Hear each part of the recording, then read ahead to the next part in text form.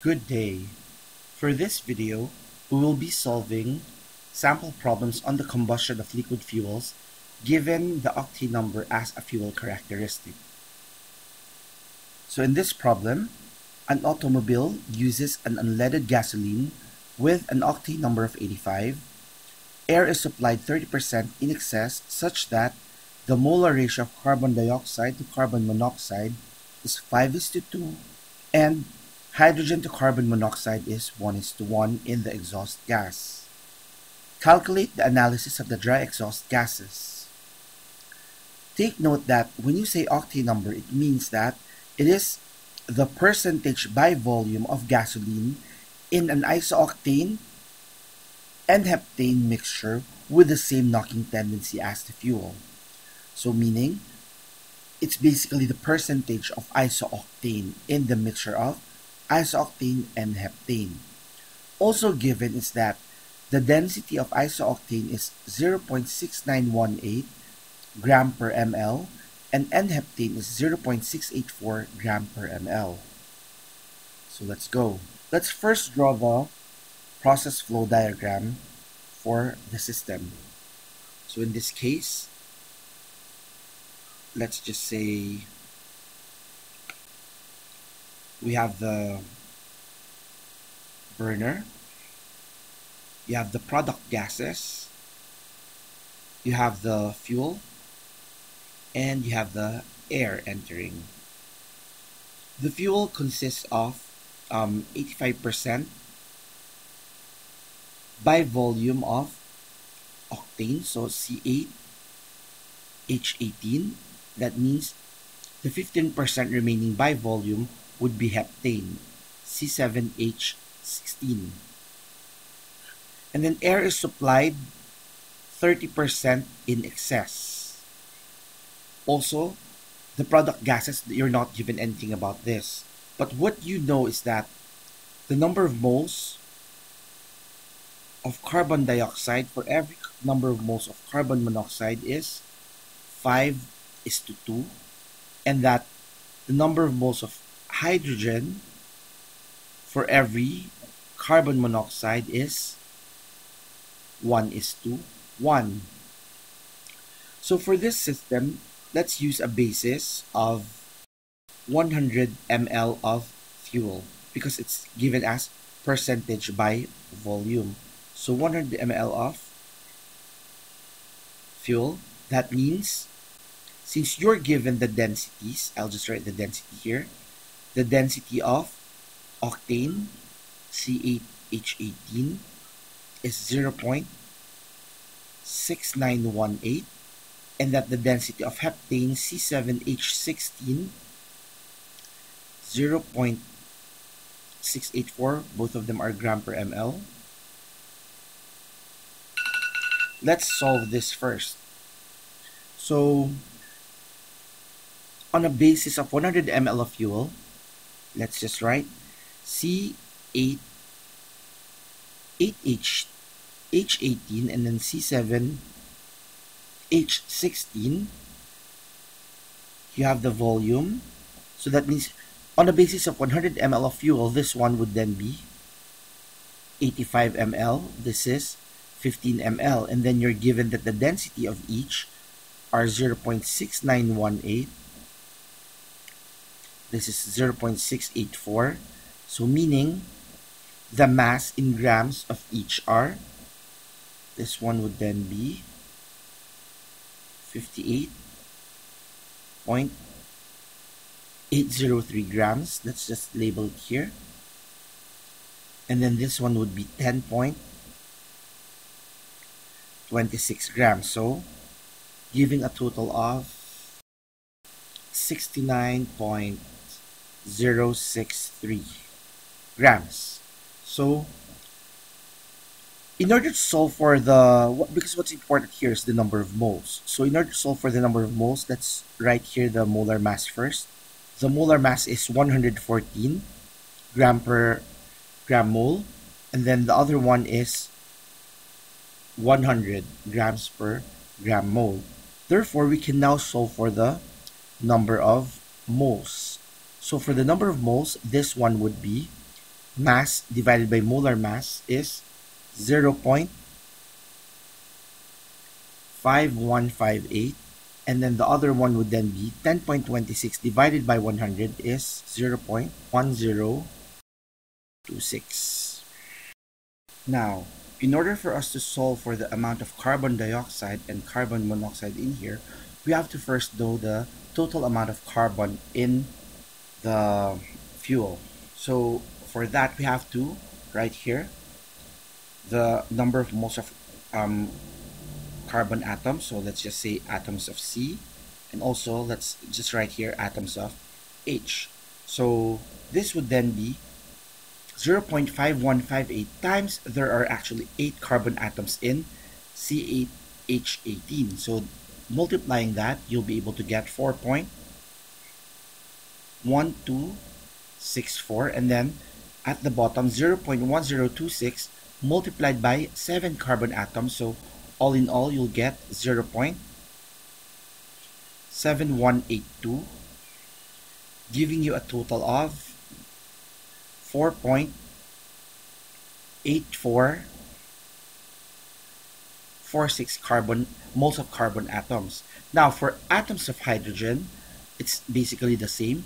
0.5158 multiplied by 18 hydrogen atoms in here. So you'll get here 9.2844, and then 0.1026 multiplied by 16, that's 1.6416, giving us a total of 10.926 moles. So with that in mind, we can already solve for the theoretical amount of oxygen needed. So this one would then be atoms of carbon plus atoms of hydrogen times 1/4. So in this case, it's going to be 4.8446 plus 1/4 of 10.926, giving us a total of 7.5761 moles of oxygen. Now, do take note that we were given 30% in excess air. So that means the 30% excess O2 is actually 30% of 7.5761. That amounts to 2.72. Oh, sorry. That amounts to 2.27283 moles of O2. So the oxygen supplied is actually, when you add them, that is 9.84893 moles oxygen supplied. Now, in order for us to solve for the nitrogen supplied in air, that's basically 9.84893 multiplied by the ratio 79:21. So you'll be able to get 37.0507 moles of nitrogen. Now, what we are being asked to solve for is basically the flue gas analysis, or the analysis of the dry exhaust gases. So the gases in here, P. So we can say here that P, or the flue gases, would consist of CO2, CO, H2, O2, and then N2. So we need to solve for all of these. But at the moment, what we know of is the nitrogen. For the nitrogen, we already have an answer. That's 37.0507 moles. So we need to solve for the total number of moles and total.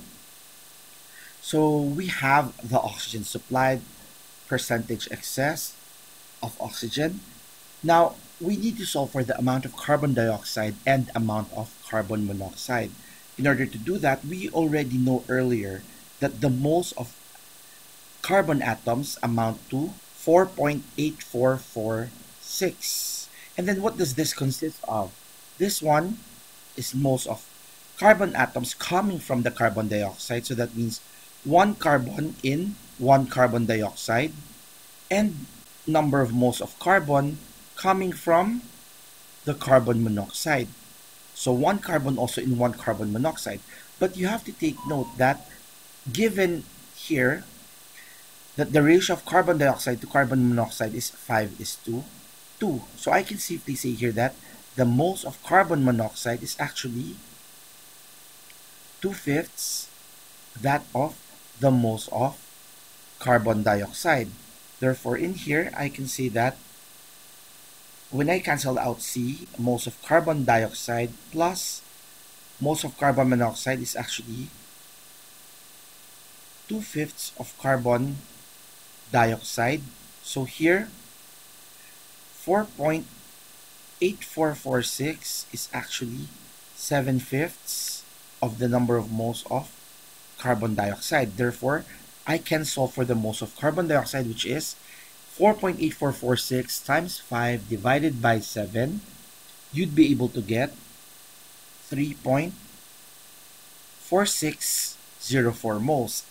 And then, with this, I can already solve for the moles of carbon monoxide, which is actually 2/5 of the carbon dioxide. So here, carbon monoxide is 1.384. So completing the front, this is 3.4604. This one is 1.384. Also in here, you can see that the hydrogen and carbon monoxide are 1:1. So that means this one is also 1.384. All we need now is the oxygen. Take note that what you were given here are only the theoretical oxygen, meaning that is assumed that the fuel here is combusted fully into carbon dioxide and water.